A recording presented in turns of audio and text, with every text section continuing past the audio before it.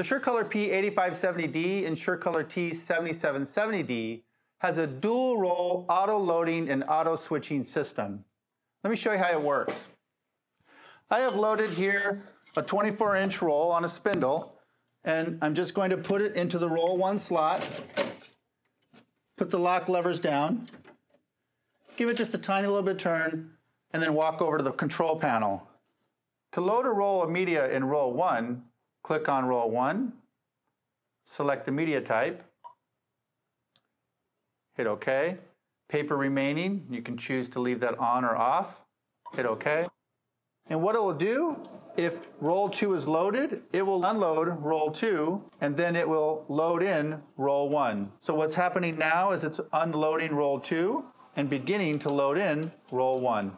This all happens automatically and switches automatically.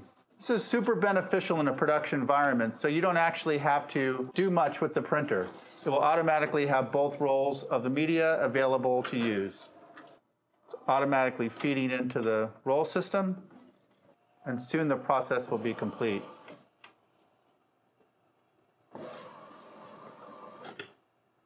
Just making sure that everything's aligned.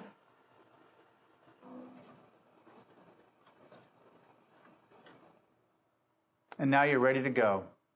Roll 1 is loaded with Luster 260, and roll 2 is loaded with Poster Paper Production 210.